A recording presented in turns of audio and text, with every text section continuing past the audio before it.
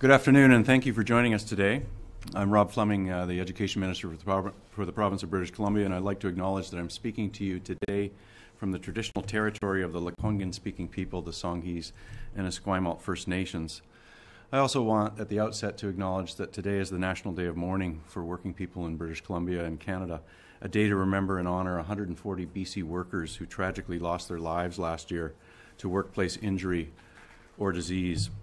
With me here today in the press theatre is the Deputy Minister of Education, Scott MacDonald, and the President of the BC School Trustees Association, Stephanie Higginson.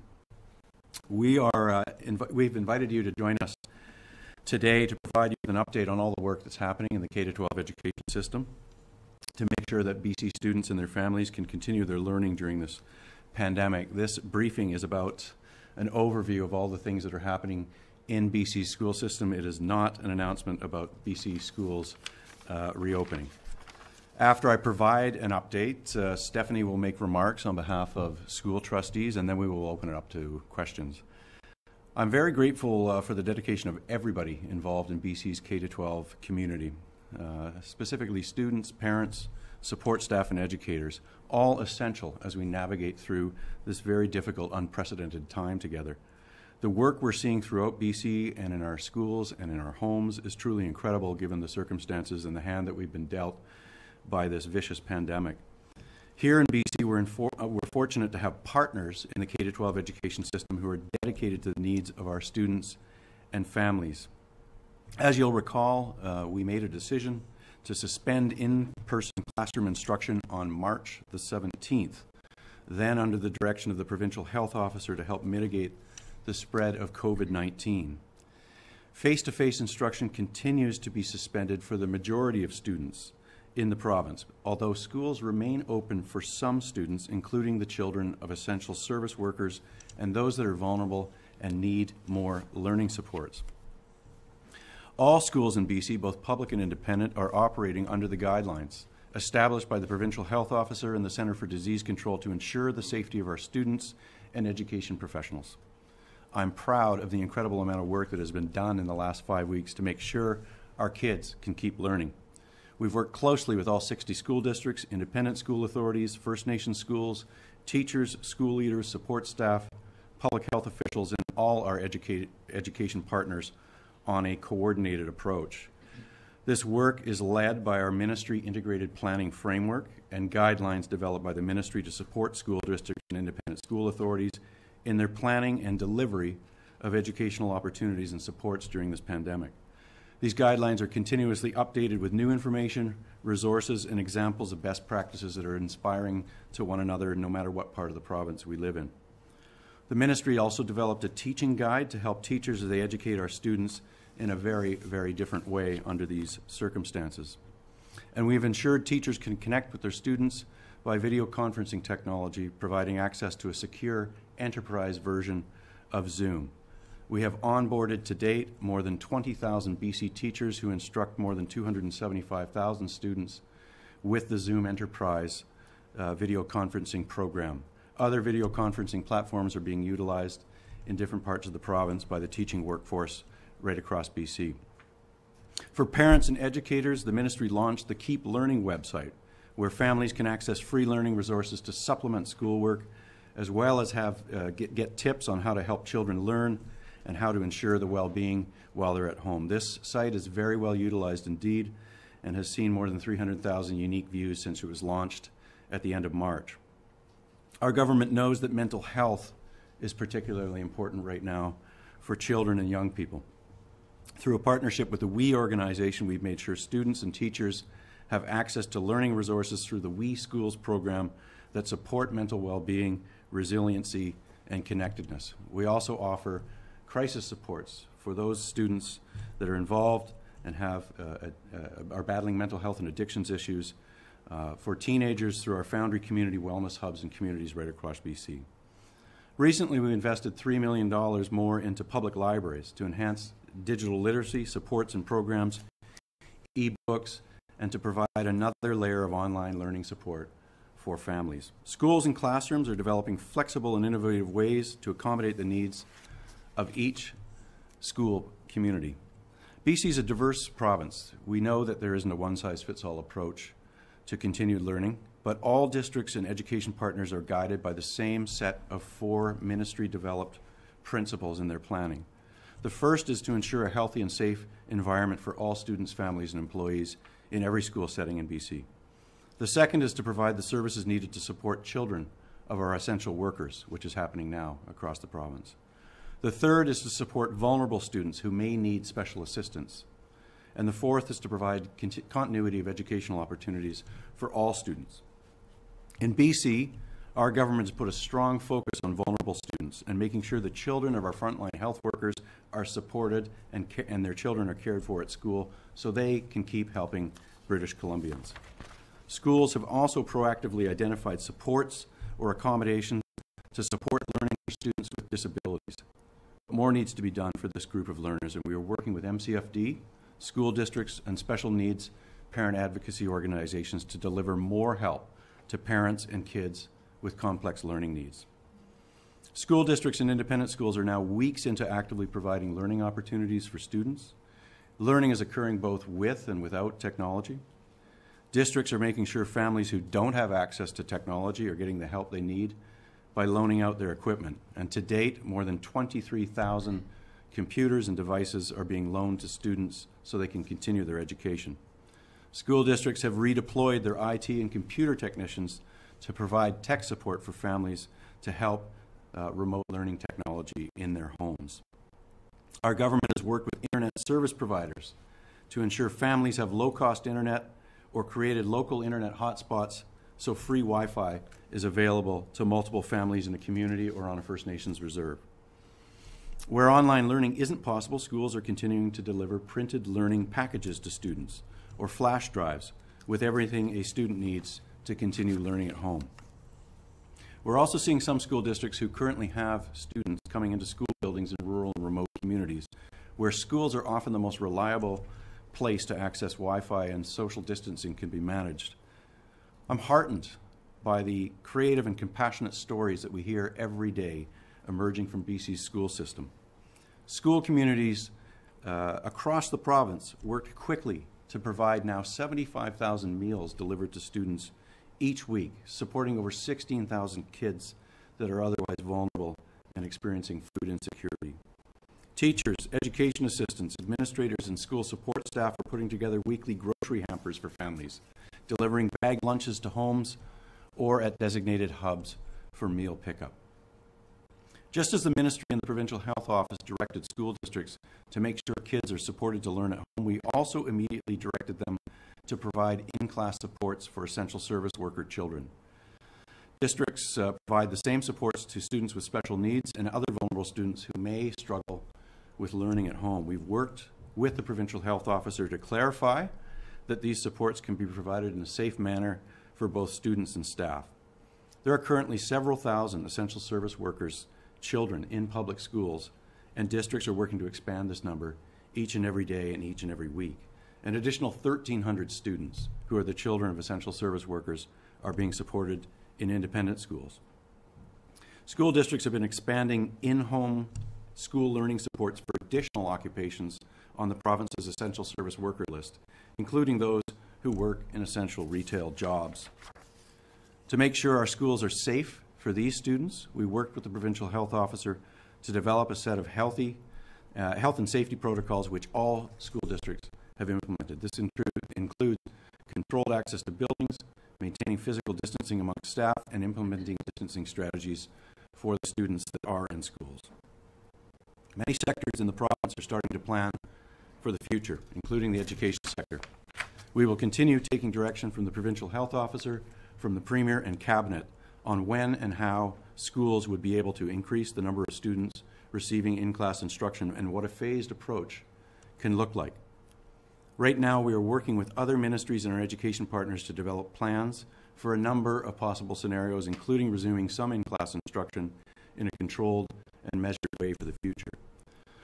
Ministry staff are researching and we're contacting other jurisdictions to understand the planning and protocols that have been put in place for a controlled return to in-class instruction. New Zealand, for example, students will go back to school starting tomorrow. We are monitoring and learning from places like that in other jurisdictions. This will help us here in British Columbia inform an evidence-based plan for BC which minimizes the risk of COVID-19 transmission when the conditions are appropriate.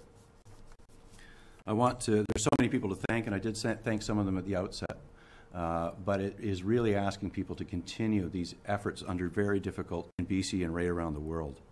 Together, our province has made good decisions that have helped contain the spread of COVID-19. Our success in BC thus far has been shaped by being diligent and thoughtful and driven by the science and data constantly assessed by Dr. Bonnie Henry, the PHO, and the CDC. She and her team and Minister Dix will be updating BC's pandemic modeling this Friday. It's important for British Columbians to tune in to that update. Today, it's essential that we all continue to take the necessary preventative measures to keep ourselves, our families, and all British Columbians safe and healthy.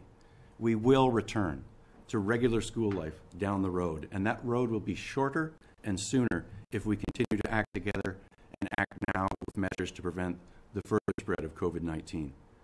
British Columbia has had an internationally recognized and world-class education system before the pandemic, and we will have a world-class education system on the other side of this pandemic. I want to thank you for tuning in, and I want to ask Stephanie to say a few words.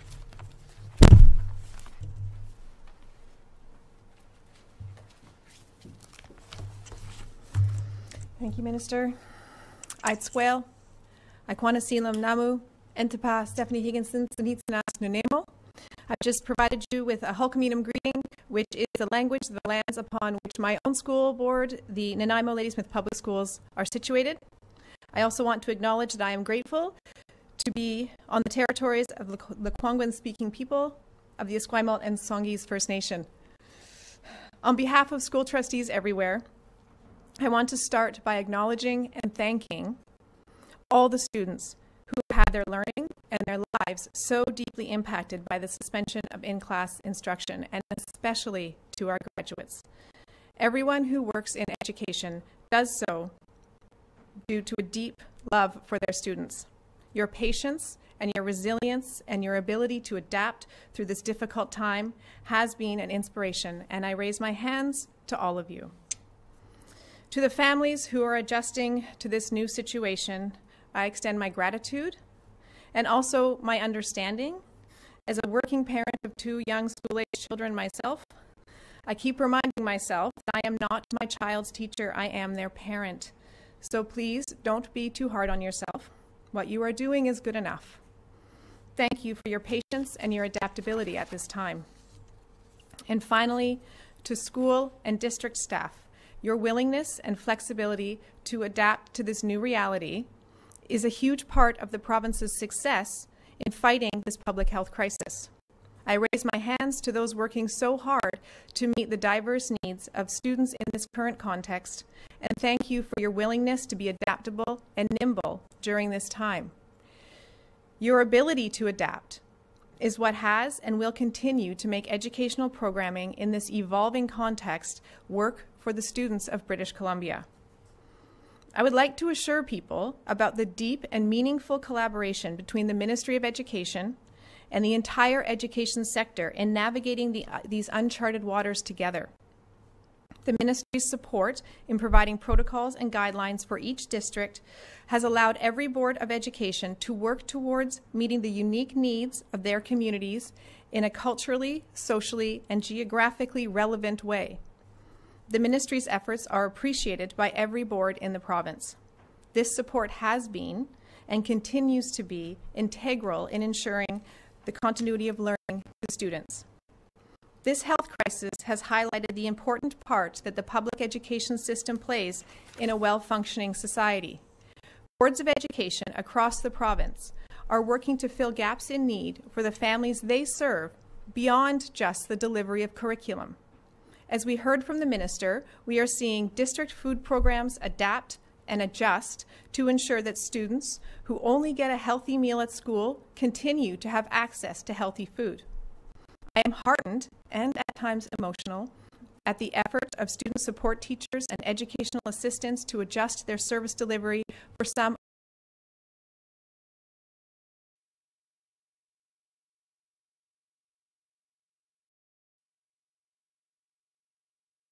school day. Trustees for boards of education across British Columbia have long known the important role that public schools play beyond the delivery of curriculum. The ability for each board to pivot and meet these fundamental and diverse needs under challenging circumstances is a testament to how much we all care for our students. Equity is a foundational pillar of our public education system, and this crisis took us off course. It is also important to focus on the tremendous job that people across the system are doing in delivering curriculum to students and their families. Examples include teachers hosting virtual story times, sharing virtual dance lessons, and even virtual band practices. Educational assistants doing social emotional check-ins with students using online group and video chats. Staff and community members working together to ensure vulnerable students who rely on a myriad of school-based support programs continue to receive the supports they need. I know that there may be some gaps as we reconfigure the school system to keep our students, our employees, and their families safe. And if you, as a parent or a caregiver, have concerns, then contact your child's teacher or principal. Many normal school functions are still operating, and your child's teacher and principal want to make sure that they are meeting the needs of every student. Schooling doesn't look the same as it did before, and nor should it. But your child's learning team are still there to support them and you. I want to reassure everyone impacted by the suspension of in-class instruction that throughout this crisis, the ministry, in collaboration with the entire education sector, has taken a measured approach to ensure the health and safety of students, families, and employees under the direction of our provincial health officer.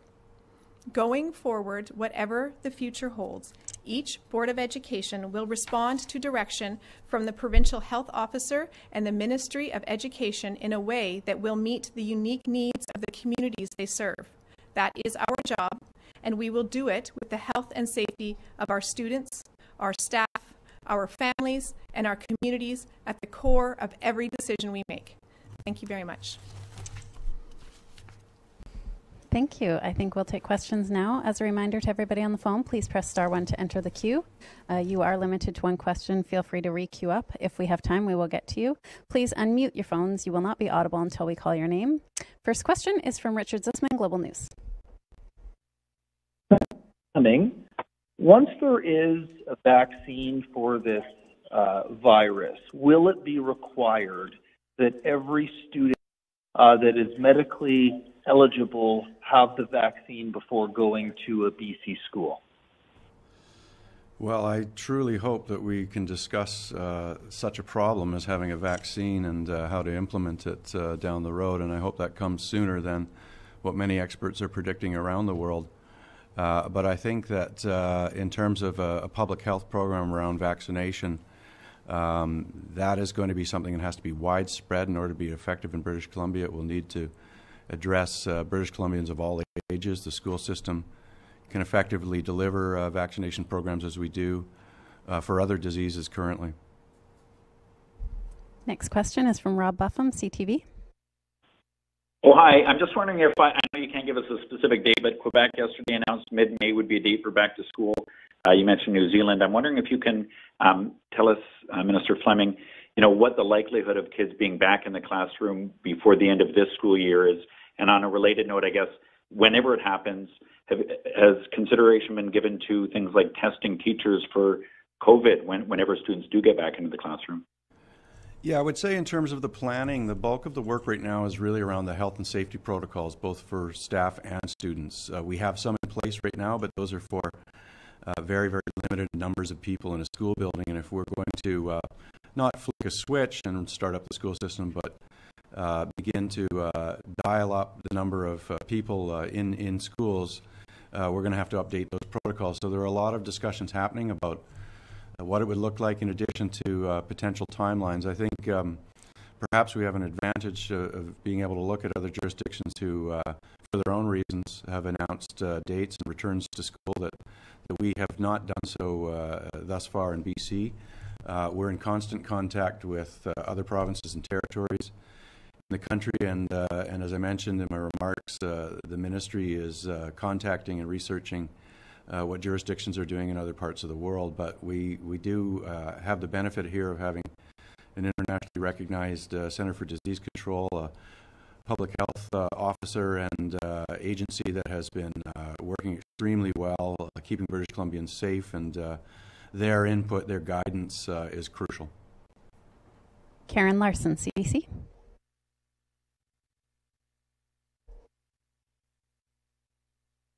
Okay, moving on. Lisa Euston, News 1130. Minister Fleming, speaking about how many kids are in schools now, can you illuminate for us, like, how many kids are in schools across the province of essential workers, what it's looking like? Are they sitting in classrooms? Are they all separate rooms? Are teachers wearing masks when they're around them? We're just wondering what it looks like now, so maybe we have an image of what comes ahead and looking at what numbers are in there now.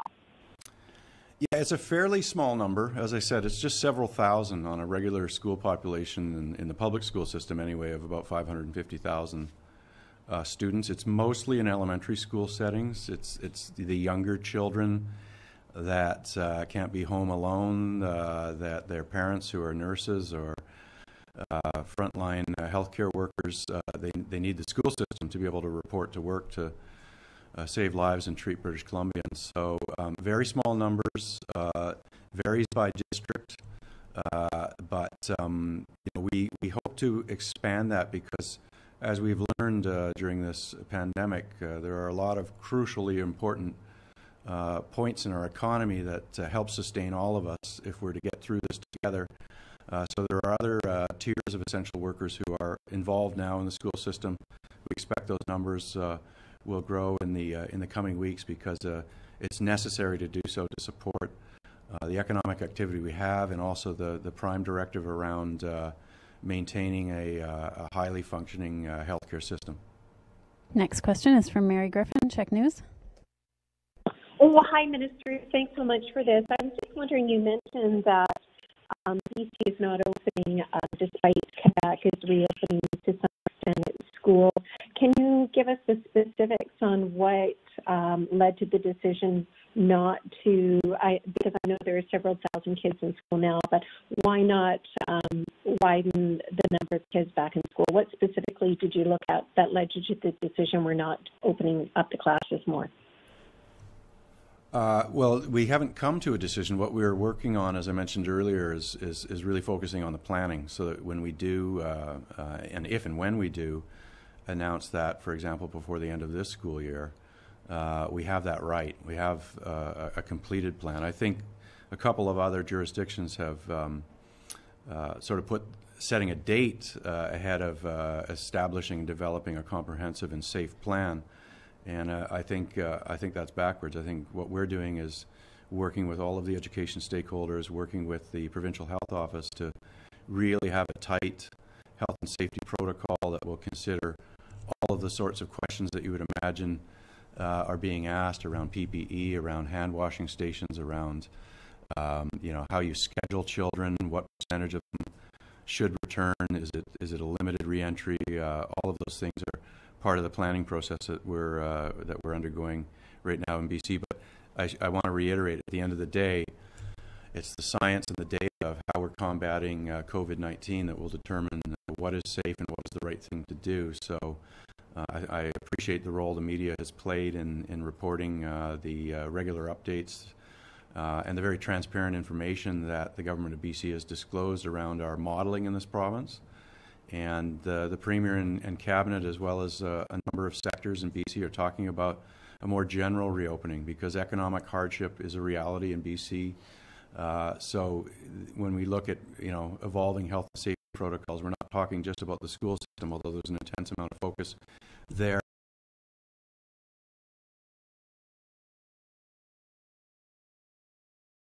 And society-wide. Next question is from Tina Lovegreen, CBC. Minister, can you confirm whether or not teachers, admin staff, or support staff will be wearing PPE when they resume in-class instruction with students, and whether districts are looking to buy PPE now? I can say that districts have some PPE in terms of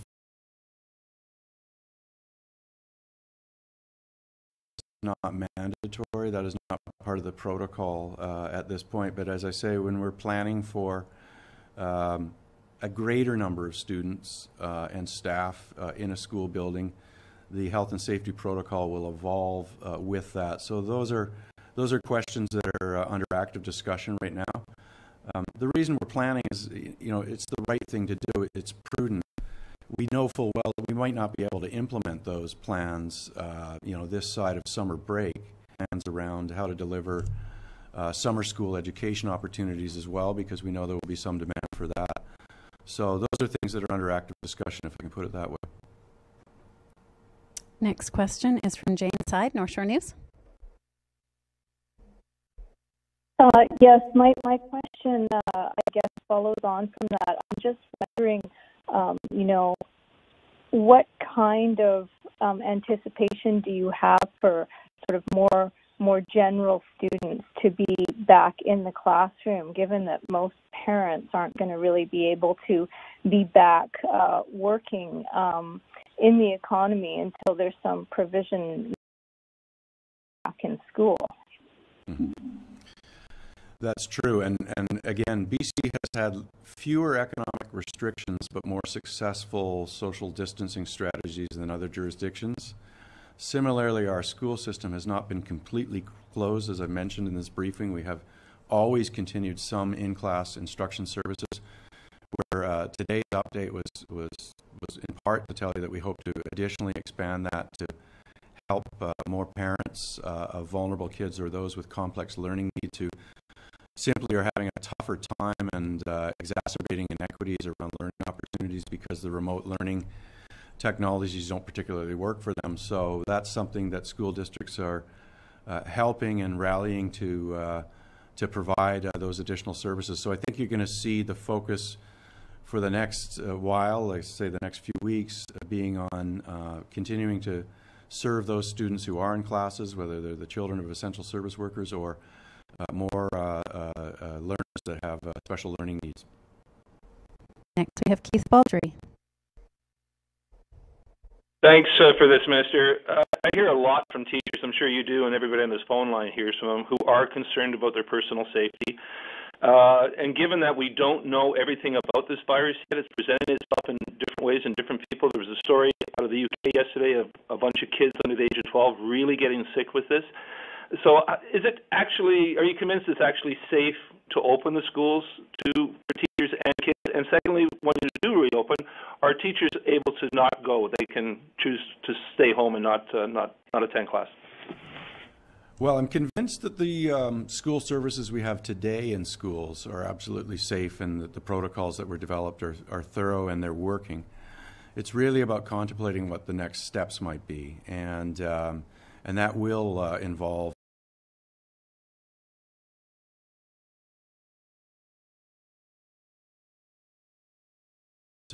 regimes around regular cleaning and how kids look after themselves and physically distance. It's probably going to be difficult for kids of a certain age to strictly adhere to that. But as I've said in recent days and again today, we are going to have a made in BC approach that acknowledges and learns from other jurisdictions, but is based on how we're doing as a province, how we are fighting to not just contain COVID, but to eradicate it. And we are making significant progress. We're in a good position relative to other places. But we need to continue to do some more planning, and we will, of course, be talking with employee groups. We have involved all of the stakeholders, including unions in the education system, around if and when a return to school is going to happen, what it needs to look like to maintain their absolute protection and put their safety first. Next question is from Moira Witten, the Tyee. Hi, Minister. A follow-up to that from my colleague. Some budget cuts have made it so that some schools don't have daytime cleaners right now, hot water, soap and washrooms. How are you planning to keep schools clean to be safe with these issues? I'm gonna let Stephanie Higginson take a question here. I think this might be a good one for her. Just a moment. Thanks, Minister.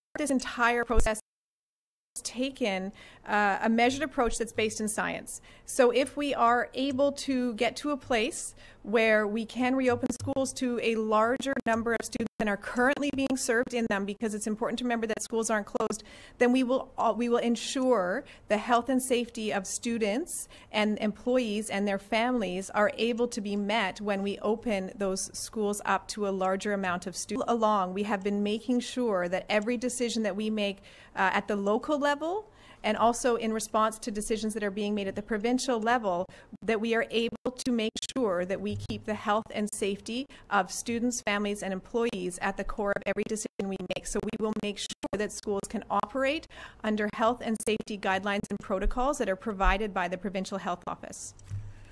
Next question is from Lisa.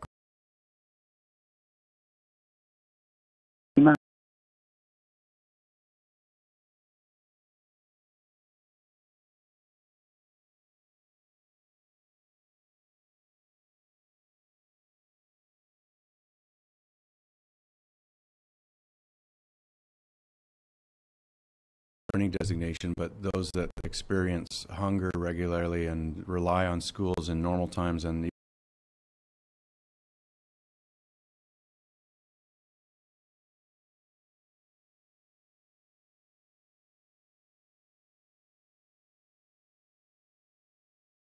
will go up, and our government support will be there along with the business community and the voluntary sector that are rallied to provide those kinds of supports. What I did reference earlier was that there's lots of low incidence kids who have an individual education plan to guide them that don't need face-to-face in-class instruction. What we're finding though is there are some kids who do need speech and language pathologists and other specialist teachers that do need some kind of limited presence in schools, and we have that. Sometimes it's for an hour or two a day. There are also some parents who, and I completely can understand their frustration and their exhaustion. They need some respite, and the school system needs to be there for them. And we're encouraging districts to keep doing what they're doing in the case of those that are providing really good levels of support, and others to enhance their levels of support for families and students like that. John Crawford, CFTK Terrace. Yes, Minister, thank you very much for taking the question. You mentioned earlier the inequities that may be existing between in-class instruction that some kids are getting right now and the remote education that a lot of kids are getting. And I'm thinking of people in my area, which is, as you know, a lot of communities in this area don't have the internet service that, say, the city would. So these kids might be falling further and further behind. And is there a concern that at some point they get so far behind that it becomes a permanent problem and they'll never catch up? How can that be addressed? Yeah. Well, a couple things, and I'll let Stephanie answer this as well from her perspective. We have been working really hard to expand the ability to provide good, fast connectivity, internet service in communities that have been underserved. Our partners, TELUS and Shaw, have been doing a fantastic job expanding those services. There are some kids and families who live in very, very remote locations in BC who are being served by a paper-based or flash drive type delivery of learning materials, and they use the phone to connect with their teachers. So I mentioned earlier that there's a lot of very useful learning going on that doesn't involve particularly sophisticated technology, but we do want to expand video conferencing opportunities and other online resources and apps that teachers can use. I know that the teaching profession is very peer-driven, and there's a lot of social media out there and ways that teachers interact with one another where they're passing on really good suggestions. We want to create this culture of best practice.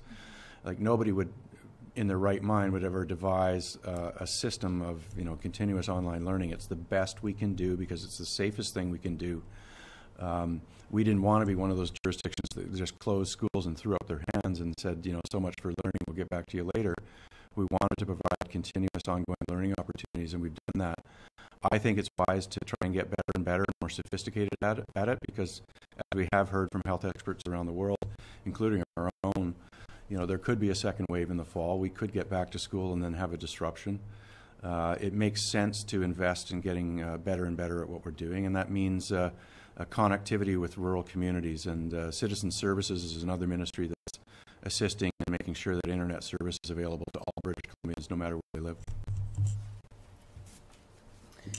Thank you. I think, I'm sorry I didn't catch your name, but the question is important, pointing out the risk of inequity and the gaps of inequity widening under our current context. And I think that you've shone a light on one of the reasons why it is important that if and when we can start expanding services to students, we need to do that. However, I would also say that I wouldn't be super concerned that students are going to fall so far behind that it is too late, because what we also have in BC is the best teaching professionals in the world who will respond to the needs of the students when they are able to see the students in front of them. Every year in September, teachers evaluate and assess the students for where they're at, and they design their learning according to where they're at. And I think what we are doing at the local level is starting to plan for some type of professional development that will allow teachers to adjust their teaching so that they can meet the needs of the students who come to them in September, perhaps having had a long gap in their instruction. Next question is from Rob Monroe, Info News. Hi, Minister. We're getting a lot of pushback from parents who are just overwhelmed by this. We have one that has 2 preteens, and they're on Zoom a few times a day and apps and all these kinds of things. Is there any thought, particularly with the younger ages, to have just, as you say, throw up your hands and say, give them a break, and start again in the fall, so the parents who are trying to work and working from home and all these sorts of things can, keep their mental health? Yeah, I mean, I think the teaching guideline and some of the planning documents that the ministry designed in collaboration with the school sector. First of all, the message is parents need to give themselves a break. They really should not try and replicate being a teacher, but there are lots of resources that we've provided on our Keep Learning site and elsewhere that will give lots of useful tips to helping them work with their kids. But I think it's important with young children to be in touch with teachers, however that may be organized, whether it's through video conferencing or if that's not possible, teachers are doing it in other ways through email and over the phone. But to get resources into the hands of young kids, just to keep at it in terms of reading and writing comprehension and mathematics and those kinds of things, but build a schedule that is reasonable. Make sure your kid is getting outdoors and staying healthy and exercising, and don't try and layer too much on. I think we've heard from enough parents that doesn't necessarily work, or it certainly doesn't reduce their anxiety levels. But you're hearing very uneven reports. You're even hearing about some kids really thriving under the new technologies in the environment, and teachers really stepping up and doing a fantastic job.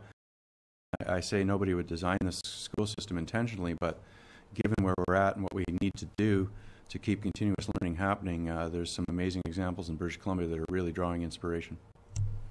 Maria, are you going to speak? Sorry. So I'm going to empathize with those parents you're hearing from, because I'm one of them. And, in a moment of COVID confessions, I completely lost the plot on my 9-year-old yesterday. And I think it's really important, as the minister said, for those parents to, give themselves a break. Remember that what you're doing is good enough. And sometimes our children this is happening to them too. And my 9-year-old reminds me of that sometimes in ways that I don't actually see until about 3 hours later. And then I remember why he's acting the way he is. So, I understand that this is very difficult for parents, whether you are working or not working, because if you are not working, then perhaps you're also very concerned about your family's financial well-being. So I would say to them that sometimes it's okay to have the kids go outside and play baseball with them and find other ways to encourage their learning that isn't necessarily the traditional way that you expect from them when they're in school. We have developed a nightly game of 500 Up in my house where the kids are doing math by catching the baseball and wrestling with each other, and it seems to work. So but you've also hit on another reason why at some point when we are able to, these are good reasons for us to think about ways that we can provide services to more students in the buildings in a way that is safe when and if possible. Next question is from Maria Teal, Campbell Rivermere. Hi there. I'm wondering, in a phased approach, what would the next groups of students returning to the classroom be? I think in some of our initial planning and looking at what other jurisdictions are doing, you do have a different approach for, say, primary school aged children, middle school aged kids, and high school and senior high school students. So, you know, in terms of the amount of time they need to be in the building, obviously the older kids get, the better they are able to handle, you know, primarily online-driven solutions, and they also tend to study in much larger buildings in elementary schools. So, it's really a planning exercise that balances what's going to be effective in terms of returning to in-class instruction, what's going to be meaningful in a day or half day, if that's the case. And also, and primarily, it is guided by what is healthy, what is safe to do. So that's why I say the work on updating health and safety protocols is really where we start on contemplating a possible return to in-class instruction. We have time for one more question. Maria Rantanen, Richmond News.